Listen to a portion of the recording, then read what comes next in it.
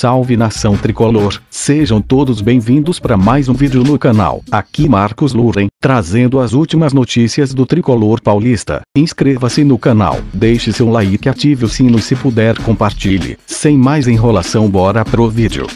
A estreia de Fernando Diniz à frente do São Paulo tinha todos os ingredientes de uma missão ingrata. Contra o Flamengo, líder do Brasileirão e com o melhor ataque da competição, em um Maracanã com mais de 67 mil torcedores contra. Diante disso, o empate em 0-0 acabou sendo animador. Anunciado na quinta-feira quase de madrugada, Fernando Diniz teve apenas um dia de treino para preparar a equipe.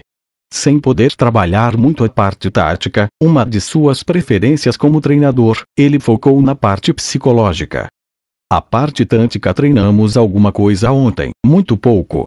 Mas é ter coragem, todo amor pelo São Paulo, para termos chances de vencer o jogo, disse o treinador, segundos antes da bola rolar. O que pôde ser visto quando a bola rolou foi, realmente, muita coragem dos jogadores do São Paulo. Primeiro porque o time não teve medo de apertar a saída de bola do Flamengo no campo de ataque com Daniel Alves e Pablo bem adiantados. Segundo porque, nas raras vezes em que teve oportunidade de subir ao ataque, fez com que os volantes e meias espetassem por entre as linhas de defesa do Flamengo para ter mais força ofensiva. Sem a bola, Diniz optou por um 4-1-4-1. Cuca era adepto do 4-3-3.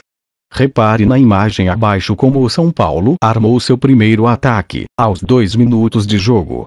O lateral esquerdo Reinaldo tem a posse da bola, enquanto o volante Tietchan ultrapassa por trás do lateral. Hernani se arma para chegar ao ataque e o meia Daniel Alves está quase na mesma linha do centroavante Pablo. É saída em bloco ao ataque, porém, foi uma das poucas coisas táticas do estilo Diniz que se viu no duelo do último sábado.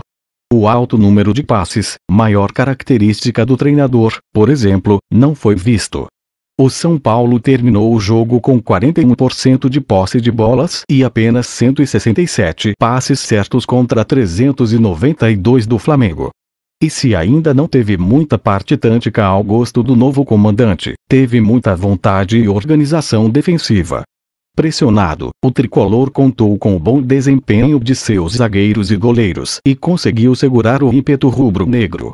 Teve algumas espanadas na saída de bola, é verdade. Mas o principal objetivo dos defensores, conter os ataques do rival, foi cumprido. A título de comparação, só no primeiro tempo São Paulo fez 25 desarmes certos, mais do que o jogo inteiro contra o Botafogo, onde também jogou fora de casa e teve menos posse de bola. A equipe terminou com 44 desarmes certos. E chegamos ao final de mais um vídeo. Se você gostou, inscreva-se, deixe seu like, comente e se puder compartilhe. Um grande abraço a todos e até o próximo vídeo. Tamo junto.